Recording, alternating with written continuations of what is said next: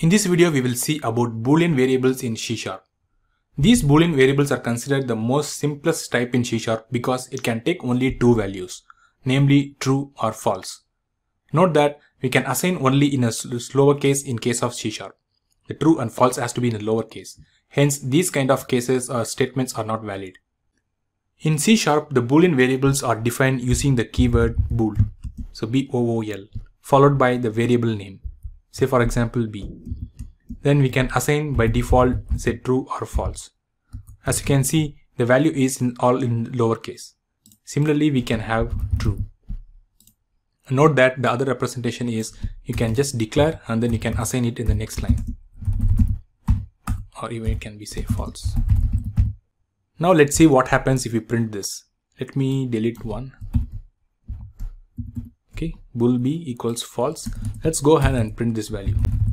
Console.writeLine b. Now let's go to the terminal and then .NET run.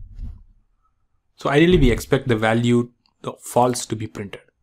Same way, so you assign as true and then again you go and run.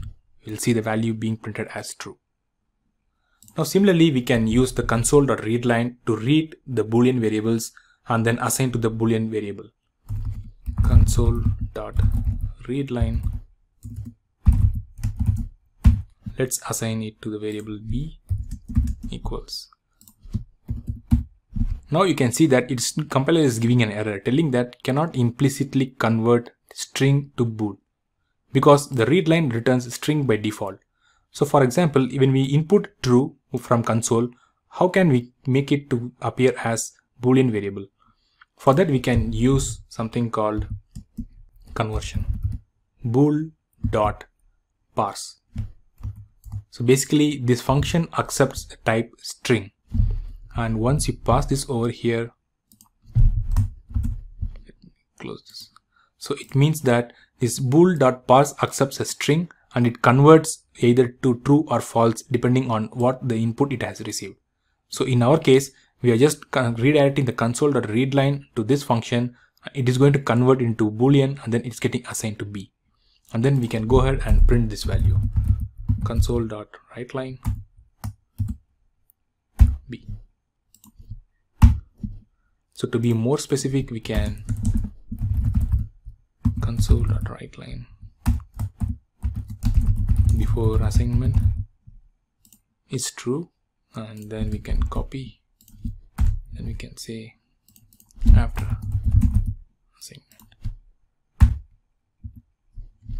Okay, now let's go ahead and print this.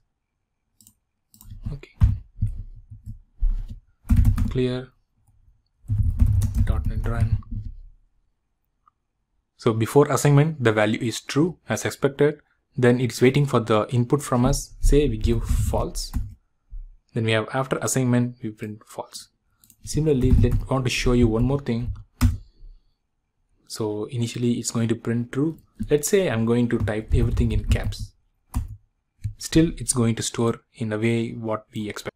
One of the key point to note here is that when we assign true or false, it will be in lowercase. Whereas when you print, it prints the first alphabet with caps. Also, while giving an input to this bool.parse, this string can be in any case sensitive format. Either it can be lowercase or it can be an uppercase or can be a combination of it. This function is going to convert the string to a Boolean format and it's going to store as true or false. That's all for this video. If you want to learn more about C# basics, enroll for free in my C# basics starter course by clicking the link in the description below.